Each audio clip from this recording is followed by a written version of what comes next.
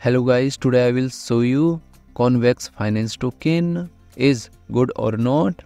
Now before I start the video, let's share my legal disclaimer. This video is only for educational purpose. Do your own research for the investing.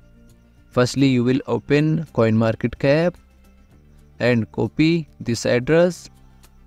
After that, you will have to open gopluslab.io website and paste here and click on check button. Now here you can see risky item and attention item. Risky item is 0 and attention item is 1. Here in this attention mint function, the contract may contain additional issuance function which could maybe generate a large number of tokens, resulting in significant functions in token prices, fluctuations in token prices. It is recommended to confirm with the project team whether it compiles with the token issuance instructions. So here you can also check top 10 holders liquidity percentage.